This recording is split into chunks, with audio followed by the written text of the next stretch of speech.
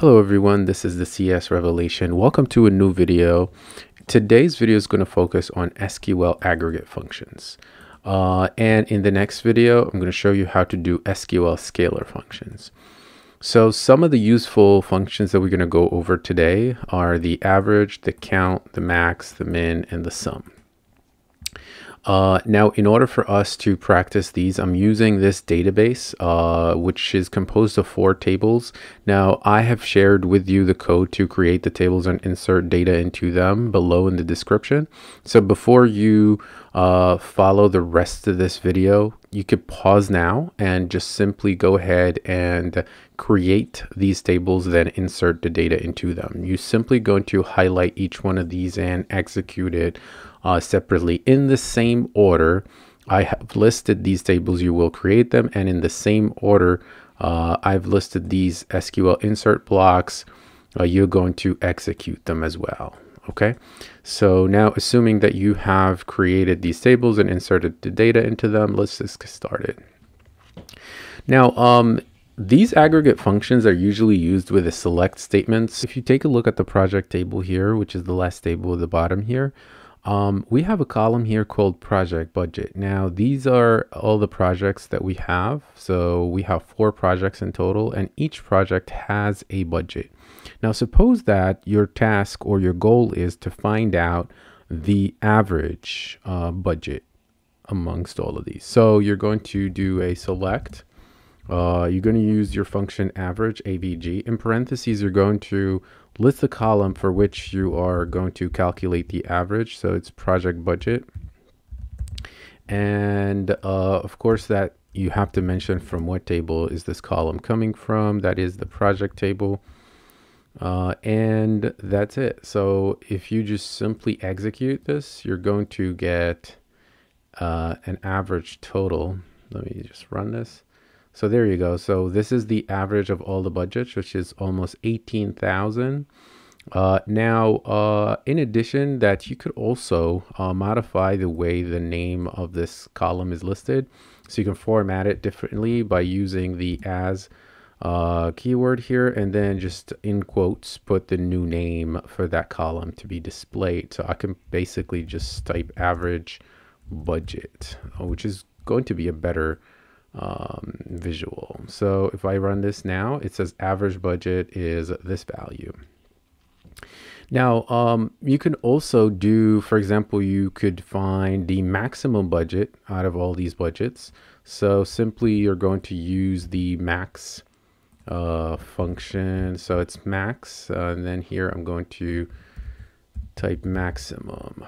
Okay, so now when we run this, we should get the maximum budget. So the highest budget, which is 24,500, is the highest amongst all these budgets. Also, you could do the min to find the minimum budget. By the way, it's not case sensitive, so you could put lowercase, uppercase, does not really matter. The minimum is 12,000. You could also find the sum of all these budgets across this column. So across this column is going to sum up all these budgets, and this is going to be sum budgets. So I could basically run this, and it's going to tell me the sum budget is 72,650. There's one more thing that you can actually do, is that you can run all these functions in just one select statement. So you could simply separate them with commas. So you could say, okay, I'm going to find the sum, and then I'm going to find the average. So you could separate them with commas, and then you're going to find, let's say, like the minimum.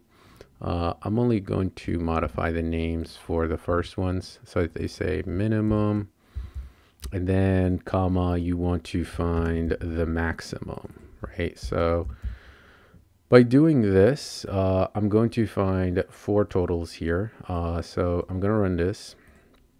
When you run it, you get 4 totals. So there's the sum budget, average budget, the minimum, and the maximum. And these are the values that we have generated for each one of those functions. One more thing that you could also do with these functions is that you can actually have a conditional calculation. So for example, say that our task is to find, to count how many for example, projects. So we're going to find out how many projects are greater than, say, $15,000 budget. So we are counting what? We are counting the rows. So I can put a star there, or I could put one of the column names and say count the rows from the table, which is project, where this condition is met, right? So I'm going to add a condition here. So the condition will be where project budget is greater than 15,000, right? So this is going to count all the rows that have a project budget greater than 15,000. So it's going to look through all these rows and find out which ones satisfy that condition and then count it. So now we get three total, three that are greater than 15,000. I can actually select all of those. So I can basically do this just to confirm. So let's just list all the project titles that have a project budget in addition to also the project budget. So let's list the project title and the project budget who have a budget that is greater than 15,000. So when we run this, we get these three projects, and these are their budgets, and they're all greater than 15. So we were correct that the total count is 3. Now all of this is just involving a single table, right? So we're involving just single tables in our calculations. In future videos, I will show you how to handle multiple table queries. Now, one more thing, also you could do grouped totals. For example, let's take a look at the table employee here, and let's try to find out. So say the question is to find how many, let's say, employees are working for department number 4, right? So we're trying to find how many employees are working for the department with the number 4. So now, like I said, the best way to solve this is, you know that you're fetching data here. So that means it's a select statement. Just put the structure, just the default structure, which is select from where. And like I said in my previous videos, is that the first thing that needs to be answered is the from part. So where do we get this data from? So we're counting how many employees. And in addition, that we are finding out the ones that satisfy the condition of a department equal to 4. So department number is an employee table, and the employees are an employee table. So technically we're getting all this data from the employee table. So that's the easiest part. And then the where part, that's where we filter out. That's the second thing that has to be answered. And that's finding out the condition. The condition is that they have to be working for department number 4. So that means the department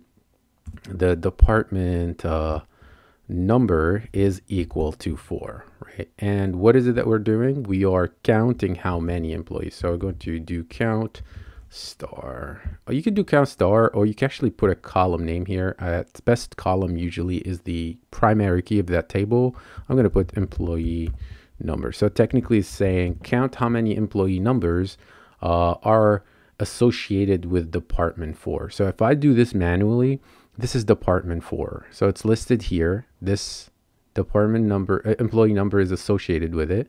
And again here, this employee number is associated with it. And again here, this employee number is associated with it. So technically there's 3 of them. So let's see if this confirms our findings. So it says here the count of the employees is 3 that work for department 4. Now, what if the question was to find the total number of employees per department number? So in this case, we are going to find multiple totals. So each department number is going to have a total number of employees. Now, just take it from me.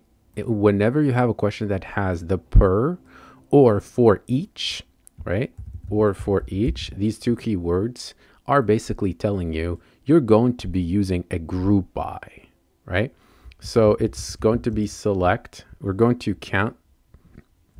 We're going to make a count. Wait, let me just do the same thing. So I'm going to do select from, and so where do we get this data from? It's going to be employee table. And what is it that we are doing? Like I said, because it is a grouped total, it's going to be group by. So you're going to use the group by. What is it grouped by? Because it says for each, that means group by department number. For each department number, group by department number. So I'm going to do department number here. That's the column I'm grouping by. And if you list a column here in the group by, it must be also listed in the select part. Just remember that. So that means I must put department number here and then comma. What do I want? I want a count of employees.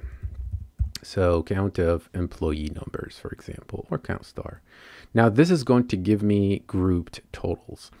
Okay, wait, employee underscore T. Okay.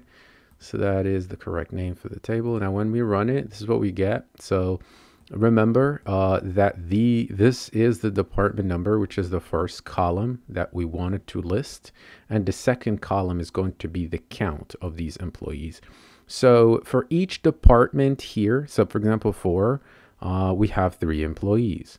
And then 28 has, how many? 28 has 3 employees. So this is 28, this is another 28, this is another 28, and it has another employee. So, and department 9, which is this one, has James, and that is 1 employee.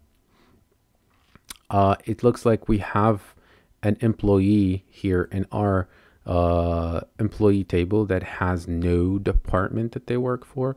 So let me confirm that.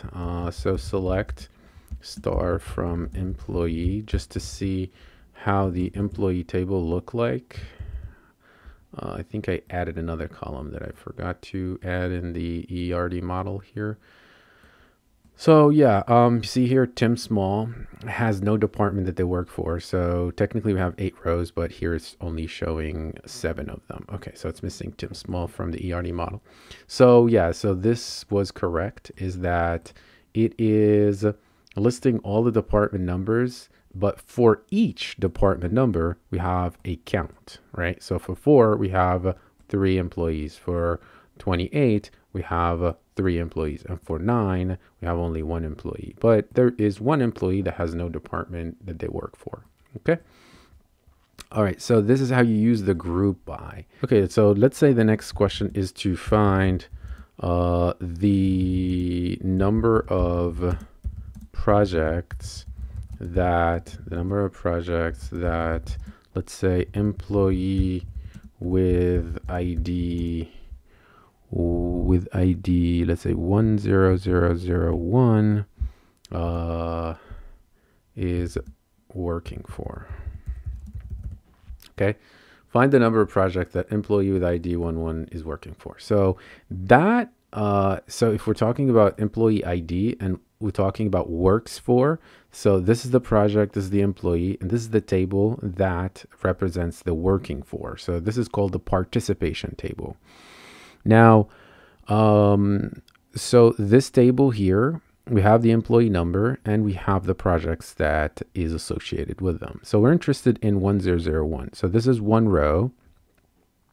So let me just draw here. So this is 1 row that is associated with 1001. Here's another row associated with 1001. Yeah, so we only have 2. And that means this employee is working for this project and also working for this project. Now we need to write code to figure that out. So it's a select statement, just simply do select from where, right? So Where do we get this data from? It's participations table. Okay. Now where? What's the condition? The condition is given in the question here that the employee ID must be equal to this. So we will say employee ID, employee number, is equal to 1001, right? That's pretty simple. You just follow this order and then you will be able to debug this. And then select what? What are we selecting? We are counting how many projects, and that is going to be project code, right? So that is project code. Okay, so now if I run this, I should get 2, like we guessed, it's 2. Now, what if we wanted a grouped calculation? Like for each employee, we want the number of projects that they are working for. Like I said, whenever you have for each or per, it's going to be a group by. So let's say the question is find the number of projects for each employee, right? So all this information is listed in the participations table. So I only need to write my select statement. So select from. Now, where do we get the data from? Is participations table. And what do I want? It's a for each. That means it's going to be a group by. So group by what column is going to be for each employee? That means we are grouping by the employee number. So then because we group by it, we must list it here as one column. And what do we want? We want a count. A count of what? A count of project codes, right? So a count of project codes, like how many project codes are associated with each employee number. When we run this, we should get group totals. So notice that for each employee number, we have a total count, right? So this employee has 2, this employee has 1, this one has 2, and this one has 2, and so on, right? Okay. Now, this was just a quick video on how to use aggregate functions. In the future videos, I will definitely show you more advanced uses for aggregate functions, especially when involving multiple tables. So it's going to be multiple table queries involving aggregate functions. But in the next video, after this one, we're going to discuss scalar functions. All right, so this is the end of this video. I'll see you in the next one.